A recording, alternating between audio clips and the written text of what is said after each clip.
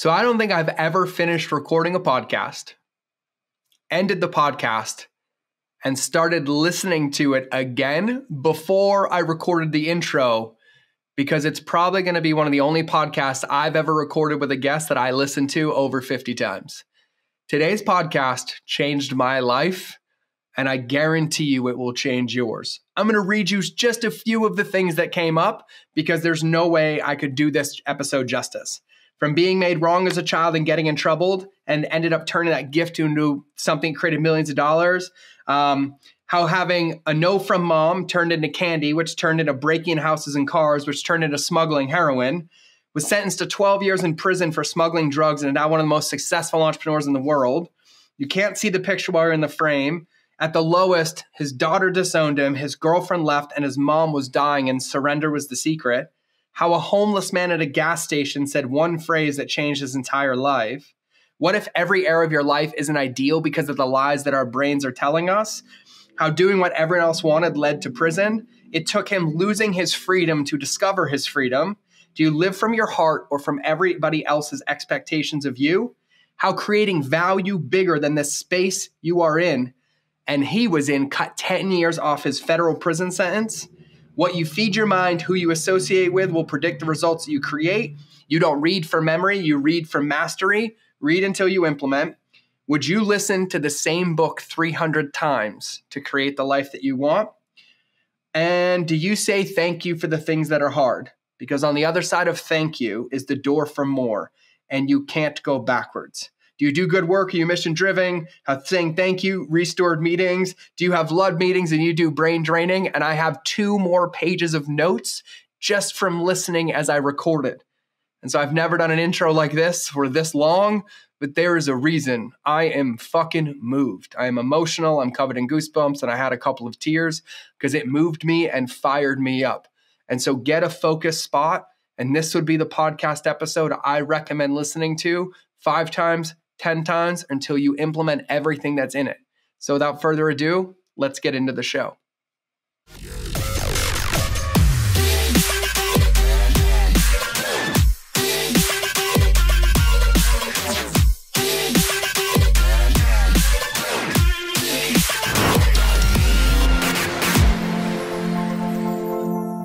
All right, everybody, welcome back to another episode of the Mind of George Show. And today we are graced with greatness. It's hard to describe a man that has beautiful pearly whites, the most beautiful dreadlocks, hugs you like a father the moment you see him, is walking embodiment of joy and passion and love with the voice of an angel that leads by example as a husband and a father and is leading men into the free world of creative expression. But that is just one way that I can describe our incredible guest today, and I will never do it justice. And so for the rest of it, I'm going to let him do the rest. So Garrain, welcome to the show. I'm just going to take a few seconds to just receive all of that. So anytime you go like this, is I'm scooping it all into my heart. I'll take it. Thank you so much for having me on, brother. Yeah, man. It's been a long time coming. And I love that we met in Steph's BMW with you on crutches. And I even gave up the front seat to you. I was trying to be chivalrous. And I was like, here you go. Thank you. We are on the same path. And I've gotten to experience you as a gift in person many times. I've been in your home, which, by the way, thank you for allowing me into your home, and got to witness kind of your gift, and you are the gift here. And I always like for people to understand how we get to these points in our life, how we get to these experiences, and how we cultivate such depth and range, which you are a maestro at doing. But I think in order for that to be understood, we kind of have to go back to the beginning. And so I'm going to give you the reins because I listen to you talk all the time, but I would love for you to kind of tell everybody how you got here and became the man and where it all started. How Superman got his powers. But there's like several beginnings for me. So like how far back you want me to go? I say we go the whole way and we can go deeper on the ones that have some resonance. So I'll just take it back to childhood. I was one of those kids that was always in trouble, but I didn't know that trouble meant that my version of trouble was me trying to fight for my freedom. Wear what I want to wear, singing out class, disrupting class, like making funny jokes because I had an expression that needed to get out. at the butt end of every time I got in trouble was a form of expression for me. And this is as I connect the dots looking backwards on my life. But I got in trouble. I got kicked out of school, in and out of juvenile, in and out of alternative school, and kind of just followed that pattern into my 20s and 30s. Like I was always ambitious, always fearless, would go and do the thing first that everybody was afraid of, mastered the art of sales because my mom would never buy me anything. So she was like, whenever you can make your own money, you can buy whatever you want. So I would break into cars. I would break into concession stands. I would sell candy, and eventually candy turned into drugs, and I would make the money so that I could buy whatever I wanted. Because what I was never taught is how to make the money. So whenever you can make the money, I would just find any other way to make the money. Fast forward to when I was 19, I am literally smuggling drugs into another country because now my version of candy, I want everybody to get this. I want you to see how ABCs works. That's the form of language. ABCs turns into words, turns into sentences, paragraphs, books, essays. Candy turned into eventually houses and cars, eventually turned into like me breaking into houses and cars. Candy eventually turned into me smuggling 6.2 kilos of heroin from one country to the next. But it was fulfilling the same need of do whatever you got to do to make some money so you can buy whatever you want. And of course, there's lots of stories in between that. But I eventually, it caught up with me in 2002, where after my 8th time of going from the UK to France, going on a ferry, ending up in Rotterdam, to now flying into France to go into the UK. I got caught at the border, and then I ended up getting sentenced to 12 years in prison.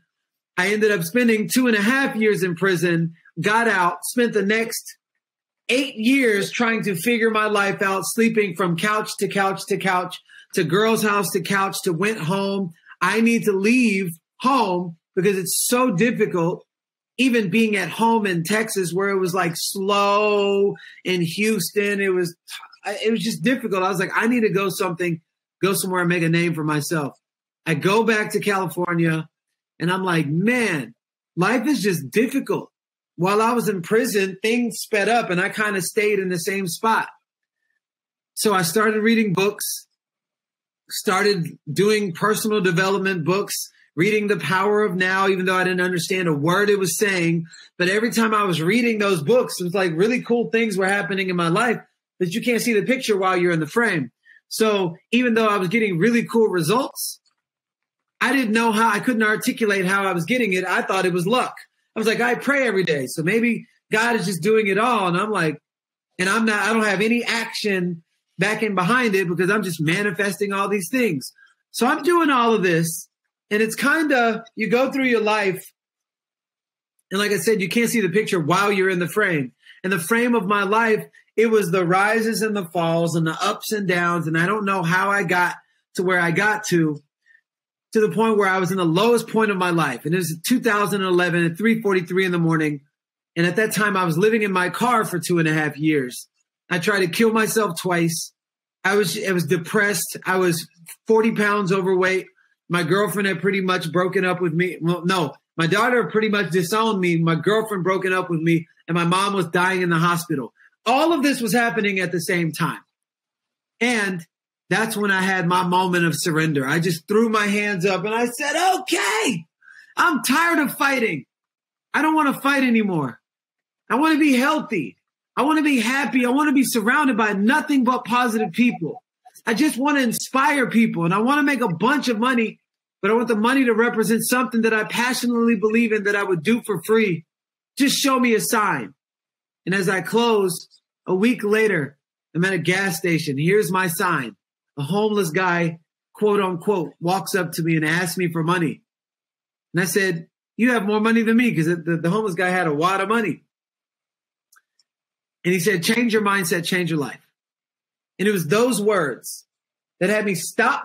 It was like my whole life was a lie. And the second I heard those words, that was impacted by the energy at which they carried the engine of those words, it made me think about my life. And you think about the movie Sixth Sense, when he didn't know he was dead. And then there was that one moment his whole life flashed. My whole life flashed. And I was like, could all of this be a lie because of the way that I've been thinking? Okay, well then, if I do the opposite of everything that I normally do in areas of my life where wasn't happy, my life will change. Well, it's been 11 years since that date, almost to the day.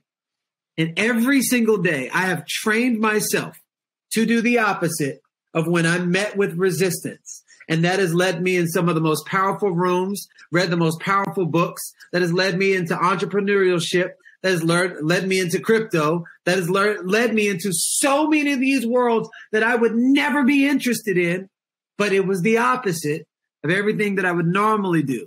So if you practice something 10,000 hours or at least get 100,000 reps, you'll be in the energy. You'll never master anything, but you'll be in the energy of mastery.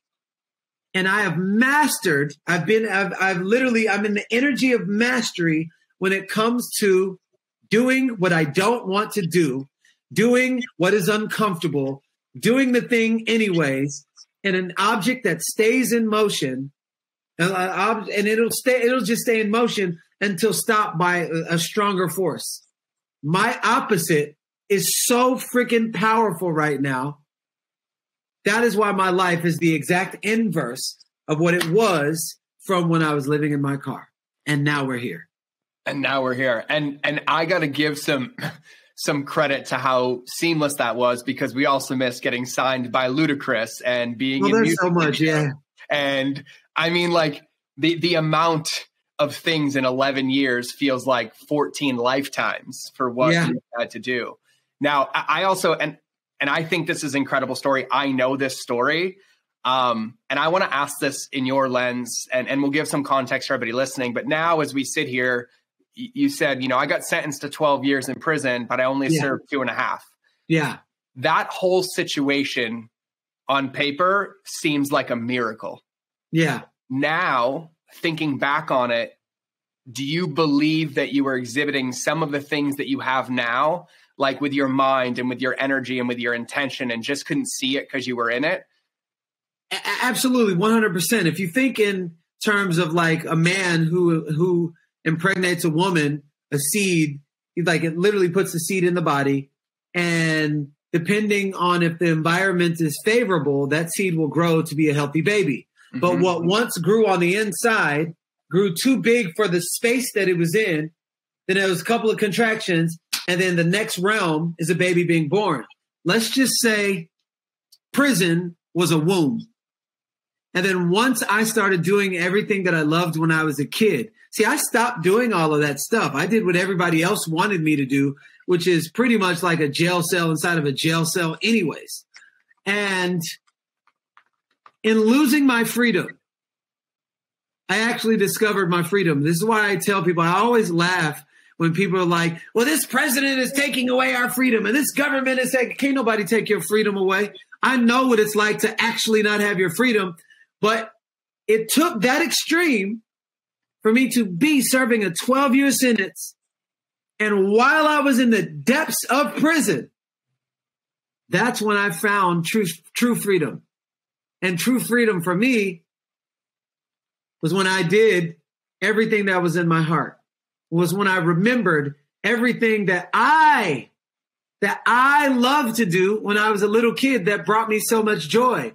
I love to paint. I love to motivate. I love to run. I love to inspire people. I love to draw portraits of people's family. And I did all of that while I was in prison. And I remembered little version of me, what sparked me joy, what brought me, I was so happy. So me sharing my joy with the world, it was almost like giving people permission slip to actually be happy. Oh yeah, I can be happy and do the stuff that I love to do too. And that was my version of freedom. So I'm here across the entire country and across the nation. And more free than I'd ever been while I was outside. It didn't matter who the president was. Didn't matter what my skin color was. None of that stuff mattered. What mattered was, Garrain, are you making yourself happy from what's inside? So it got to a point where a little voice had asked me to run when nobody was running during the promenade. And that is like what America calls the yard. There's stabs, drug deals, fights, and I would see them all the time. And nobody was running. 30 days after me running, 60-something inmates was running with me. And so how I understand this is I was creating value that was bigger than the space that I was in. It started in me. It's like a cup, and it overflowed out of me into the other inmates. They started building up. They started seeing the light. They started believing themselves. They started having more hope. And then it overflowed through them into the container, into the womb of prison. Well, guess what? I poured so much that me was too big for the space, the womb of prison. So one day when I felt free, not when somebody told me I had freedom, when I embodied all the characteristics and freedom that I gave to myself, they contacted me out of nowhere. And they called me in the office and they said, Garrain, we retested the drugs, which they had no reason to retest the drugs because they already retested them 3 times. And for the amount, they said 90% of the drugs were fake. Wait, hold on. It was already tested 3 times, 6.2 kilos of heroin. But now all of a sudden I don't feel like I'm in prison inside of my own body. I actually feel free. We retested the drugs. 90% was fake. And for the amount that was real, you've already done the time. You're free to go home. So I created value within myself by loving on myself and remembering what sparked joy inside of me. I brought joy to other people. Listen, no space can contain the amount of authentic joy and love when it comes to people having permission to feel free inside of their own body. It has to open up. It's a law. It is a universal law. So connecting the dots, looking backwards, I got myself into the rhythm of nature, and anything that's connected to nature benefits from nature's resources, which always flows. Mm-hmm. God, bro, I'm still covered in goosebumps like a minute after you said that, because also like weren't you in prison in France? I was in prison in France. Yeah. Yeah. And in France, when you like get a retrial, it's not a retrial. They throw the whole thing out and like start again. There's all this like crazy legal stuff over there. It is the most insane thing. And in France, if you appeal, they'll see it as a sign of disrespect and they'll give you more time. Yes. And it's not like the American justice system. There's like, man, there's almost no way to win. Unless you choose to be happy. Yeah. I mean, like I have so many parallels, and this is about you, but like, I think back to like, I was deployed to Somalia for 13 months and, you know, I was a 20-year-old snot-nosed kid. All my friends were in college, and then my friends are dying next to me.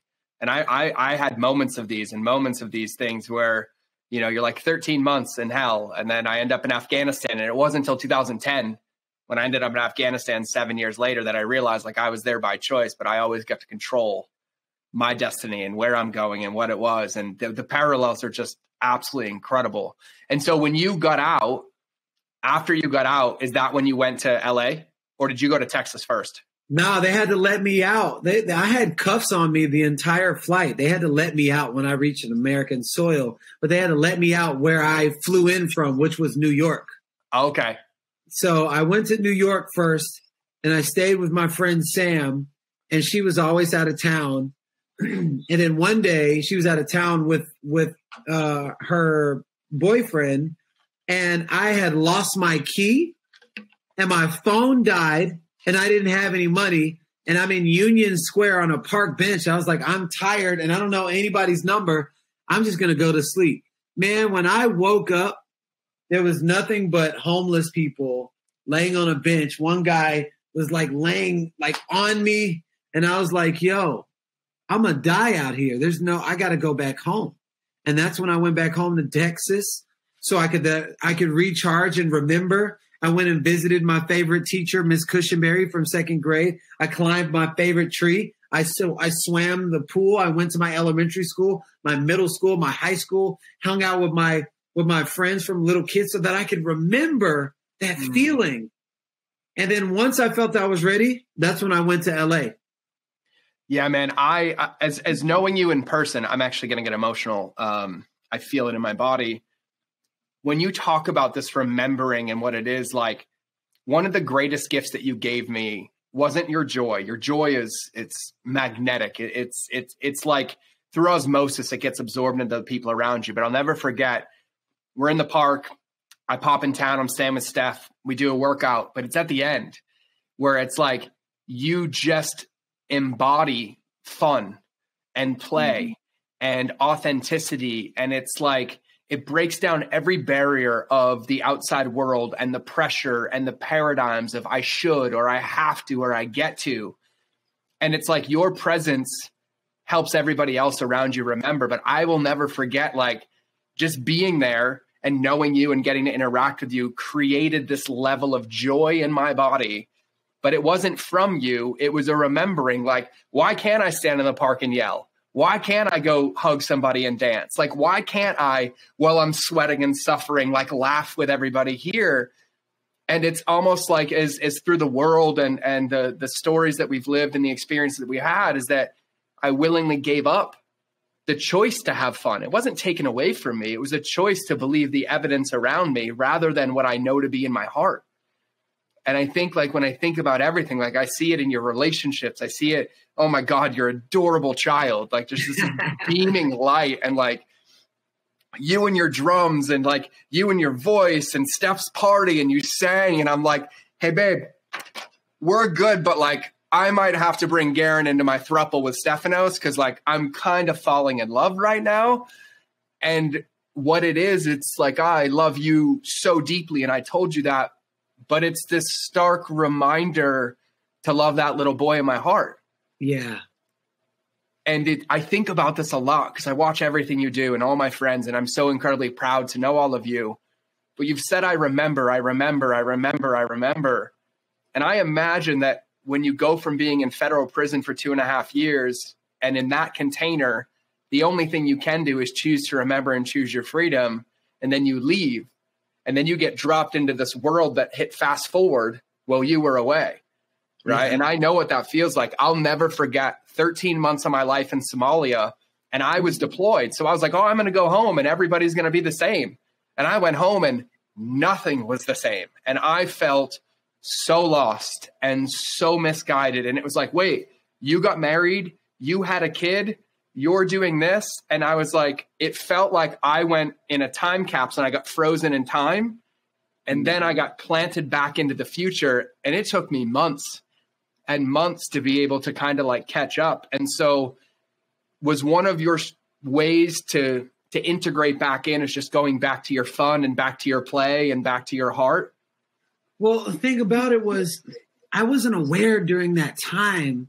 So all these amazing things would happen. Then I would stop doing the stuff that like really brought joy to my heart, stop being my authentic self to follow what everybody else wanted me to do. I didn't know that that was a thing that was causing my life to go down.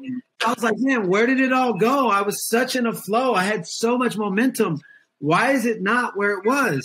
And then I'd find myself reading another book again, but not knowing, not associating what I'm feeding my mind, who I'm associating with is a direct reflection to what is being produced in my life. That didn't happen until later on. So I had moderate success in music, moderate success in acting and modeling, and I was still unaware. And I was like, man, I just keep hitting this thing. But it wasn't until I got into, somebody offered me I got into health and wellness. Yep. And there was like a free personal development seminar, and I'd never been to anything like that before. And I was just like, I'm going to go. It's free. It's free. Man, I went. And I was so locked in. I'm like, this dude is talking about everything that I've read in these books. But one thing I had never heard anybody say is leaders are readers. And you keep reading the book, you will keep growing. But you don't read for memory. You read for mastery. You read the book until it starts reading you. And that's when your life starts producing the result of the things that you're implementing. I'm like, oh, I typically read the book, think I got it, and then I stop. So that's where my shift was. I never stopped reading the books. I never stopped doing personal development. People were watching TV and people like listening to the radio. I was like, my new radio station was audiobooks. And I remember I used to watch Animal Planet all the time. I was like, man, I'm about to turn that same time and watching Animal Planet on my computer. And I'm just going to feed my mind with that same time. The average household American watches TV 3 to 4 hours a day. And I said, well, 3 to 4 hours a day times 365 days is quite a bit. So how could I turn my life as a university in the gym, a university washing dishes, a university on wheels? Everywhere I had the opportunity to put these on and listen to audio, I was listening to Power of Positive Thinking, Grow Rich with Peace of Mind, just so many different things, The Science of Getting Rich. I was listening The Power by Rhonda Byrnes, A Mastery of Love, The 4 Agreements. Like I'm listening, but I'm not listening one time, over and over, because that's what I do with a really good song. I was like, man, I'm going to play that again. You listen to a really good song. Even if you don't like the song, but it keeps playing, it sinks into your subconscious. Next thing you know, you're singing it. You're like, I can't get the song out of my head. Well, guess what happens when you listen to The Power of Positive Thinking by Dr. Norman Vincent Peale over 300 times? You might be considered probably the most powerful, positive person. And it wasn't me. It was the information that was flowing through me that you can clearly see. I am the book. Like I am a reflection of the power. I am a reflection of growing rich with peace of mind. Other guys, they read Think and Grow Rich. They grow rich and then they're assholes. Yes. For me, I read a book called Grow Rich with Peace of Mind. So no matter how many millions I made, it was like, yo, man, how are you just like, you're so like calm and then you're so like humble. I was like, well, I was reading this book called Grow Rich with Peace of Mind by the same author that read Think and Grow Rich. But he wrote that book after Think and Grow Rich. So maybe he had some extra downloads about maybe I should like think of a way of being while growing rich. So it's those type of things that I turned into my House of Mirror mentors. Everywhere I look, where can I learn? And I think, and I've talked about this, I dropped a podcast about 7 weeks ago that broke people's brains, and it was about environmental design and how we're the byproduct of our environment, not where we spend our time. It's everything around us, our office, our television, our house, our car, our furniture. And then this is the next level. And I'll never forget, I think you'll appreciate this. When I sat with Mother Ayahuasca for the first time a long time ago, I was post-suicide attempts. I had overdosed and attempted to take my life. I was convinced I was a monster and that I couldn't get better. I was like, how can you take life and witness people take life and do the things that I've done and somehow recover? Like I was convinced. And it was a shaman who challenged me because it was a very, very dark time for me. And he's like, well, what else could you think? It's like, well, what do you mean? And he's like, give me your phone. And he opened my phone to the music I was listening to and the videos that I was watching. I mean, you think about most country music. My wife left, my dog died, my truck broke down. All I do is get drunk. And then I was blessed to become friends with my dear friend, Jim Quick, a couple months later. And he said the same thing. And he's like, what are you programming your subconscious supercomputer to think when you're not present to what you're thinking? And I challenged myself and I stopped listening to all music with lyrics for 3 years. I only listened to instrumentals. I only listened to audiobooks. And then when I came back in, it was like satsang and Nessie Gomes and, you know, these words and these things that were playing around me that were like programming, like how I thought. And so like to hear you talk about this, I found it another way, but I can't speak for everybody listening to this, to the power of the intention about every single thing that you consume, that you listen to, because like if that news is on, you are using a mind control device to seed in fear and resentment and evidence collection. And if you're listening to music that's talking about cheating and infidelity and stealing and, you know, numbing out and drinking and doing drugs, it doesn't matter what your conscious brain is telling you to think, because your subconscious brain is running your life. And so I would like listen to this right now, everybody. And this would be the podcast I listened to 300 times. This would be the one, just to go back to that moment and understand that. And so when you started embodying that, you said something earlier about like when you were hit with resistance, right? You had these ebbs and the flows and the ups and the downs. And what it sounds like is like you'd get hit with this resistance, you'd forget and you'd fall into what the world wanted. And then there would be a point where you remembered and then you'd fall back into who you are. Yes. And so now being where you are and thinking back, like, how did you start to understand that that resistance was a calling to remember even deeper? And like, how did you start to build that momentum? So it's funny how it happened, because there were three things that were happening simultaneously. I decided that I was going to run for the 2020 Olympics at age 40, which is completely unheard of. I'd have been gone out of track for years. And so I actually called up my old coach and I started training. And then I never ran consciously. I just ran off sheer talent when I was in high school and college. But as a 40 years young person who's in personal growth and spiritual psychology and things like that, emotional intelligence, I started running. There was like a purpose to my running, and I would notice certain things. He was like, okay, you got 8 back-to-back 200s with 30 seconds rest in between. I'll be like, oh man, it's going to be so difficult. And then I noticed, I was like, wait a second. So I started paying attention to my attitude around a specific workout that I knew was going to be hard. And I said, what if I just started saying, thank you, coach, no matter what he presented to me? What I noticed was every single time I said thank you, when a resistance arose, something inside of my body almost grew extra wings. I felt faster. There was a different flow of energy that was flowing through me. It's almost like I was restoring nature with the words thank you and being grateful. And so I would just say, thank you, coach. He'd be like, man, the hardest workout.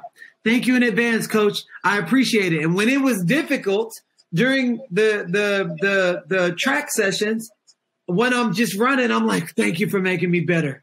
Thank you for making me stronger, because on the other side was the door to more. Every single time I broke through the resistance, I couldn't go backwards. I couldn't unsee or unfeel my way through the resistance that I just grew through. Well, how you do anything is how you do everything. So when I noticed that, I started noticing how when somebody says, okay, you got, let's say, Empowered Brotherhood. Like, they're like, Garrain, you got 8 videos to do, like, by next week. And I'm like, man, God. I was like, wait a second. All this is another form of coach. Coach, thank you in advance. Thank you for making me better in advance. And then I just meet the resistance head on. By me just keep on leaning in and leaning in. Eventually you make your old hard your new easy. By the way, that's going to be the title of one of my books coming out. Old hard, new easy. I love it. The process of radical breakthrough. But I would make my old hard my new easy by leaning into the resistance with gratitude and thank you. And so that was happening. I couldn't grow my hair for the longest time. And I couldn't grow my bamboo for the longest time. Then somebody said, you should change out your gardener. And I got a new gardener. He looked at the planters outside where the bamboo were. And he was like, oh, you got the wrong soil. Okay. So he put in some new soil. And I was like, well, maybe that might be the reason why my hair didn't grow. So I had my scalp sampled. They were like, oh, you're actually allergic to the shampoo that you're using. You got to use different organic shampoo, different soil. So I started using different soil, and I internalized that as a different mindset, right? So my hair started communicating with the bamboo, and they were growing literally at the same time. And it hit a moment of stride. So that was happening. That was developing my patience, developing my mindset, and then training for the 2020 Olympics was developing me in a way to understand the bigger the race, the bigger the resistance, the bigger the gratitude. And so all of that was shaping me into understanding how to navigate through any troubled waters. I just got to understand what race I'm running. And every single time, I just remember, anytime resistance is there, I say, thank you, coach. Thank you for making me. And I'll just shout it out, even at the workout. Nobody's really. I know you will. I know you will. I've heard you. And I just say, thank you, coach. Thank you for making me better. And they think I'm actually talking to the coach that's leading. I'm not talking to that coach. It's like, it's my relationship with God, and it's me in communication with God. And I'm just like, thank you, God. Thank you for making me better. You set a dream, you set sail, you cast a vision, and then the vision casts you. The vision creates you. You make a dream, the dream makes you. And so because I understand that formula, it just kind of keeps working. Kind of keeps working. There's like three things. There's three open loops for me, and they're good, the threads to pull. Number one, I want to acknowledge you, and you said this in passing really quickly, but the way that you talk about it, like, I want everybody to hear that, like, this comes up every day. It's a choice to flex that muscle. It's not you have it and it's there, because if it's there, it atrophies out. And so it has to be practiced over and over and over again. Just like brushing your teeth over and over and over. You don't brush one time and it's just there. And it's just there. And I would say that in my life, I've seen a direct correlation to the more I do it, the more I'm required to do it on the next time to keep the growth happening, to create, that tension per se, to grow that muscle. And so I love that. Go ahead. Yeah, well, just imagine in video games. Can you imagine? Did you ever play Zelda when you were little? Oh, yeah. Okay, so imagine in Zelda, if you didn't have the bigger sword, you didn't have the extra armor, and you're just on first level, and then they instantly put you on the last level. Mm-hmm. That resistance would be too strong. So what do? You grow through all the tests and challenges. You face a dragon at the end of the round. That trains you literally for the next level. You lose to the dragon, you stay on the same level. I look at life in terms of video game. I'm like, oh, if I'm still in the same spot, I keep failing the same test or losing to the same dragon, and all of that is resistance. Yeah. And what I love is that, you and I both have backgrounds in the PD world, because that was a big part of my life and getting to where I am. But I used to do this. I did the PD work, and I became a master at talking about the PD work, right? And I was like, oh, this is my new place to hide, right? Like, I can out-talk you, I can out-quote you, I can out-framework you. And I had convinced myself that I was doing the work when I said it in my head. And as subtle as this may sound, you, by example of saying it out loud in a workout, thank you, coach, and thank you, coach, and thank you, coach, I realized that one of the reasons I stayed stuck for so long in my trauma, in my sexual abuse, in my shame, was because I kept it in the spot that was convincing me it was bad, and I never spoke it into existence. Yeah. And I love being around you and even doing this, because I've seen you do it. And it's been one of the most pivotal parts. And people like, George, why did you say that out loud? And I was like, because that's my truth. And that's my integrity in the moment. And Garrain, like, I couldn't do it for so long. So if you go back and you look at the evolution of my life and my clothing, I tend to repeat things. And so thinking about environments, when I was stuck in like trauma and I felt frozen from PTSD, I couldn't work. Like I convinced myself I couldn't work. So I bought Casey Neistat's hoodie that said work harder. And I bought 4 of them and I wore it every single day. And once I got into the momentum of working, I created a hoodie that said unapologetically authentic. And my wife used to get really upset at me. She's like, you wear that, but you don't embody it. And I was like, I agree with you. And this is a reminder for me every day to practice that muscle. And then I wore it and I wore it and I wore it. And it was like, I'd be covered in sweat on stage. And like, did I just say that? Holy moly, right? Is that my truth? And then as it continued. And so for everybody listening, like it might sound really, really subtle, but when it's in your brain, it's not in existence. And when it's spoken out verbally, it becomes real and it allows it to do it. And so one question I have, and I love this, we're talking about like, okay, cool. We've talked about kind of forgetting and remembering and forgetting and remembering. And it sounds so easy. And I hear right now, like, yeah, I'm going to put it out. I'm going to be grateful for that. How do you find where to put that energy into, right? Because it's like the world wanted me to do this. And I was like, oh, it broke me again. You're like, I'm going back to my heart, right? And in my opinion, you embody everything that you teach. You help artists and creatives, and you're just a beautiful fucking man. And I love you to pieces. But I know for me, and I'll ask this question for me personally, you know, I hit a point in my healing after that ayahuasca experience. And I think you know Josh Trent. And I had a successful business, and I called Josh and I gave it to him in 24 hours because it didn't feel like me. I deleted social media. I deleted my email and I walked away. But I walked away with a pregnant wife, with no money and nothing. Wow. And it was the scariest thing I'd ever done. And I felt so lost.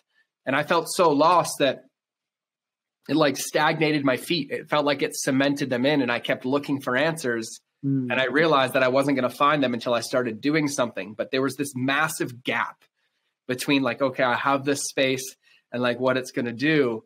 And, you know, you're like, oh, I'm doing track and I'm doing this and I'm doing this and I'm going here and I'm going here. And I just remember like it felt impossible to even choose one thing to do. And I don't think I was in my heart and truly remembered, but I know a lot of people that are in their jobs, they're running a company they don't love, or they feel like they're a different person. They've created this alter ego in their business and it's not aligned with who they are. And I would just love to hear you riff on that because it's you're a master at this. So I'll tell you, there's a lot of people that are extremely talented. They do good deeds. They do good work. They make great money. There's not a lot of people who are mission led. Like I'm on a freaking mission. You ask me a million times, this is what I'm on. Create a safe space for people to discover the gifts that already live inside of them so that they can use it and produce extraordinary results in their life and live a life without regrets. You ask me a million times, that is why I do everything that I do. And then give me any platform. I actually asked for any platform that is connected to this mission. If it's not connected to the mission, so I'll put it to you this way. When you're grounded in your mission, it should feel the same way inside of your body as if I said George Bryant. Because you've been rehearsing it so much. If I called you James and you didn't know me, you were like, James, you'd be like, that's not my name. And there's a chord, there's a melodic vibration that comes out when any time somebody says a name. But one of the most sweetest spots inside of someone's soul is their name for the most part. So if you don't know me, I'm walking down the street and I'm like, Chris, doesn't resonate. So it's easy to not get involved with that conversation because that's not your name. Now, if I said George Bryant, oh my God, you're going to be like, I don't know you from somewhere. So when you know your mission, like you know your own name, anything that has a remnants that matches the frequency of your vision should make you feel the same way as somebody said George Bryant. And if it doesn't, that means you're not clear on your vision and you're not grounded in it. And when you're grounded in it, it demagnetizes. It literally demagnetizes all other distractions. So it's so easy to lock in on the target because you can't hit a target that you don't have. But once you have the target and you're grounded in the target and you rehearse the target, you know it like you know your own name, everything that's connected to it will come to the forefront. So you can see in a sea of people, you know who your person is. I can always see, because I work with different personalities and everything, I know the kind of people that I can like literally do a one-on-one session. It's like, boom. And I can literally talk to 100 people and I can have a 2-minute conversation with 100 people. I know instantly because it's already connected. It's already connected inside of my like spiritual DNA. It's the same thing when it comes to being grounded in your vision. Most people are not clear on their vision. They're like, well, my purpose is save the kids in Africa. Well, what if, try this on. If we are nature, which I feel we are nature, human nature, and the trees, they grow to their max. They produce as much fruit as they can. They grow as high as they can, as many leaves and branches as they can, stick their roots down into the ground as far as they can. It grows to the max. Could our purpose, if we're in nature, be to grow to your max? That lifts all the heavy weight off. Make all the money you can, earn all you can, make as many friends as you can, impact as many people as you can, love as hard as you can. Like really, to the max, your fullest expression in life. Okay, got it. That's covered. Now, what's my mission? My mission gives me direction. So I'm mission led, and every platform I'm connected to, it's because it vibrates with my mission. Let me digest all that. That's incredible. Yes. I don't want to lead this. And so how did you go about finding that mission? I know mine, right? Like I can spit mine. I'm like a repeat. It's like I'm a parrot at this point and I embody it. My team says that I love it.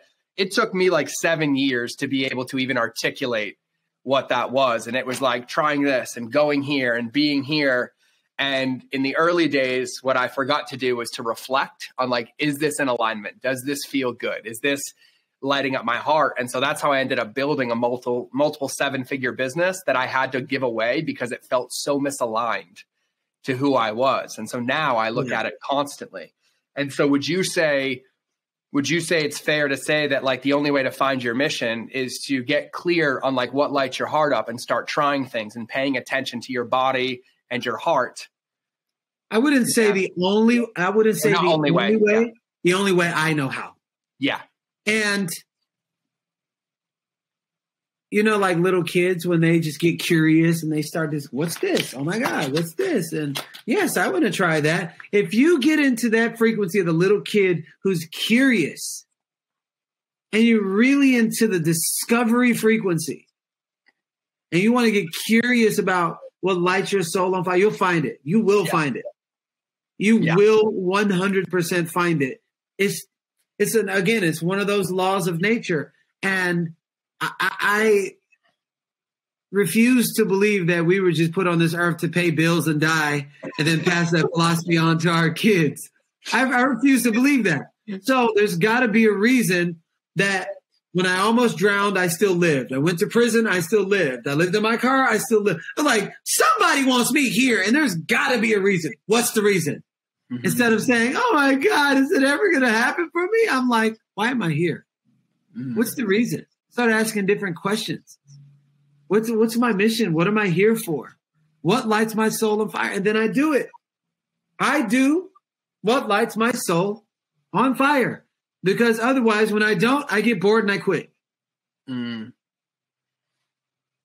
Yeah. Well, I mean, it's almost not quitting. It's like staying aligned to your heart and into your soul. And that's what I love. And it took me a long time to be here. Like one of the reasons we moved to Montana, like I felt out of place. We drove in. I'd never been to the state. We drove in. I was in the state for about 2 minutes. I called my wife in the car behind me and I'm like, hey, I love you. If you ever decide to leave, it's either long distance or divorce because this is where my heart is. Like this is home to me. And now I used to love traveling. Now I love coming home because it like lights my heart on fire to be surrounded by nature and Montana and water and where I am.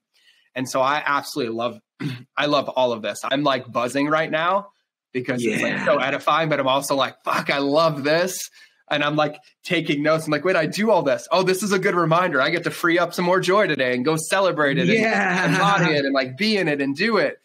It's really, really incredible. So the last question I have is around your day, right? Like when you think about your day, do you have like rituals and practices and things in place that are there to kind of remind you when you forget or to get you back into your heart and your flow? Or do you set like a morning practice or a morning routine? Like, what does that look like for you now? Well, one, I've got an extraordinary wife and we hold each other accountable. And we have this thing called the love meeting. I'm going to pull it up. And we have it every Sunday. Oh, I love this. Okay, hold on. This is, it's like magical. So every Sunday, matter of fact, I'm going to actually send this to you so you can read it. But every Sunday we have this thing called a love meeting. And let me see. Okay, George Bryant. Yeah. So we sit down and typically things build up. And I want you to look at that, what I just sent you.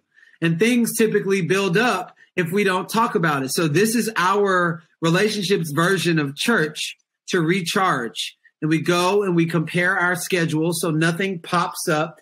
I have her schedule. She has my schedule. We talk about it. And then we ask, do you need support with anything? Oh, baby, this week is a really big week. I got all these videos. I need you to champion me and cheer me on. And I'm trying to fill up 2 different retreats. I was like, come up with some names for me while I'm in the monotonous of work. And then my wife has been doing it all week. Boom. Then we talk about date night, how we are doing. Does it need to be moved? How can we make it special? And how can we improve from the week before? Then we talk about sex. What does this look like? Exploration, anything we want or need. Last week, I'm like, baby, I need you to flirt with me this week. Like, I mean, flirt with me hard. And then sometimes she's like, baby, I want you to go down on me. Like, it's one of those things. It's just like, if you're not talking about it, I promise you, it's not going to happen. And then eventually you're going to build up this unnecessary resentment. So next one, this is the gold. Anything left unsaid. Are we holding on to anything, complaint, issue, or even a compliment we didn't say? Come from neutral. We are here to better our relationship. And the last one, praise for self. Acknowledge one acknowledgement of self and at least one acknowledgement for the other. Try to be creative and find something new. We do this every Sunday and it sets up our whole week. And then we come back on Sunday to set up our whole week. That's one thing I have in place. Another thing I have in place is there's a book called The Artist's Way. And hold on one second. Yeah. So there's a book called The Artist's Way, and it's by Julia Cameron. And it's all about inner child, creativity, artists. And she has this exercise called the morning pages. Before you do anything in the morning, soon as you wake up, you just write without stopping 3 pages of anything that comes out. And then when you're done with that, you'll notice how the grogginess goes down. Your thoughts are more clear. Any negativity you've been harping, it just comes out. And it's called brain draining. And you get that all out. So I typically wake up 4:45, 5 o'clock in the morning, go to sleep at 9:30. And that gives me an hour before the baby wakes up. And then we're in the day of mama feeding, and I'm giving her her morning tea, and I'm supporting with the baby, changing diapers, all of that. I can't give myself that before I give it to me. So I got to find time. If I need to sleep earlier, then I will. I find time that I have at least an hour to myself. I do my morning pages. I have my morning nutritional shake with my supplements. Then I go and work out in the gym downstairs. And after that, I am on fire. I'm like lit, like it's nobody's business, because once you start up the engine of the car, It goes, whoo. Then it settles into the drive. That is my version of starting up my soul's engine. Some days it's different because my wife wants to cuddle, but she knows that I am a much better person when I have and I give to myself and I love on myself, my mind, body, and soul before anybody is awake. Mm-hmm. Man, I love that. And it applies everywhere, right? In life, in the relationships, in the business, in employee relationships, and friendships, and everywhere. Like that love meeting, like when was the last time you did that with a business partner? When you did that with an employee? When you did that with a long lost friend that you want to get in touch with? Like, I love this, and I love. Yeah, you can take that framework and change the words. Yeah, for sure. Show the framework, change the words to fit your needs. Yeah, I love it. I love it. So I want to be respectful of your time. I could do a podcast with you for like 6 hours. So we'll do round 2 down the road. I'll fly into your new studio and we'll do it in person because I'm stoked to see that thing when it's done. Yeah, bro. I'm stoked. And plus I'm coming to Austin like once every 6 weeks now because I just closed a deal. So you'll see a lot more of me. I just invited myself into your house. That's awesome. Let's go. Yeah, let's go. But I think for everybody listening, here's what I'm going to recommend. So being around Garrain is a guaranteed way to up level your life. Guaranteed, whether you like it or not. It's through osmosis. You'll feel the energy, you'll do it. And there are lots of ways to do it. Here's what I'd recommend. Numero uno, follow him on Instagram. Guaranteed. Like there is no way that doesn't work. And I would even recommend when you follow him, click on the notifications and put him in the star list so that you can be filled with his soul on fire every single day. The next thing I would recommend is, didn't you name your book what the homeless guy said to you at the gas station? And my company. It's called Change Your Mindset, Change Your Life. Yeah, and my company. And so like this, number one, he has one of the most beautiful websites ever. And it is such a beautiful representation of his personality. His website is GarrainJones.com, GarrainJones.com. Yeah. And I am about a quarter of the way through the book. I recommend that you get it. And I think for me, like thinking back on this whole episode, one of the most powerful things you said, besides the embodiment of it, is around that quote of like, don't read it to remember, read it to master it. And even this episode, I don't re-listen to my own podcast. I'm going to re-listen to this podcast, and I'm going to have my team listen to this podcast because it lit my soul on fire. It helped me remember, and it reminded me of who I am, like what that husband I want to be, what that father is, what that business partner, what that entrepreneur is. Like, I'm kind of fucking excited for the rest of the day, to be really frank. Yeah, let's go. Yeah. And I'm like, yeah. And so for everybody listening, I'm not even going to let him do it. I make it a requirement. You might as well just unsubscribe from the podcast if you're not going to go follow him on Instagram and check out his website. Like I'm going to start putting ultimatums in place because there are things that you recommend and there are things that should be required. And I feel like consuming Garrain should be required. And so I'm blessed to have him as a friend and someone in my life. And so Garrain, I like to end the entire show with one question, just one question. Okay. And so I want you to imagine that for the last 55 minutes, everybody forgot everything that was said, or they just tuned in this moment. And you have the opportunity to tattoo some wisdom on their soul that will be with them forever. What is the closing wisdom that you would tattoo on their soul for them to carry for the rest of their life? I don't know if you know this, but I was studying to be a samurai for 4 years. I didn't know that. And I would always ask my master a question. And he was like, he'd say, stop and breathe. And he'd say, you know what to do. And I would always know what he was talking about. Yep. There are people right now that are probably smashing their face with alcohol to stuff what's inside. You know what to do. There's some guy right now cheating on his wife. You know what to do. Or the wife cheating on her husband, or the wife cheating on the wife, or the husband cheating on her. You know what to do. Somebody money laundering right now. Someone trying to cut corners and find easy ways to get around business.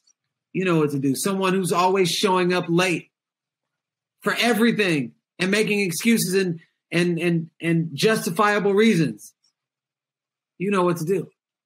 So for me, I'm going to reflect what my master, samurai teacher tells me. Stop. breathe. You know what to do. Couldn't have ended any better. I will take that, and I will highly recommend that everybody adds that into your arsenal really, really quickly. So, Garrain, from the bottom of my heart, man, this was a gift. Your presence is always a gift, and you giving me this time and us this time means everything to me. And so thank you so much for being here. Thank you so much. You are so welcome.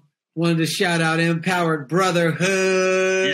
Yeah. If you guys want to know who the other leaders of the free world are, they're all my friends or business partners that lead Empowered Brotherhood, and they are changing the dynamics of the men in this world for a very positive way. That's kind of beautiful to be a part of and to witness. And so thank you for all of that work. And like I said, get into Garrain's world. It's a guaranteed return on happiness investment, joy investment, and most likely prosperity investment, as long as you remember to take a breath and you know what to do.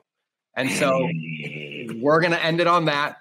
I'm going to let you guys cue the outro, but remember that relationships will always beat algorithms. You will either see me in the next episode or you will hear me in your earballs, but have a beautiful day. Take a breath, find the joy, unlock your heart, and go express that authentic love that you have for the world and light your soul on fire. So, Garrain, thanks for being here. Everybody, thanks for listening. Without further ado, here's the outro.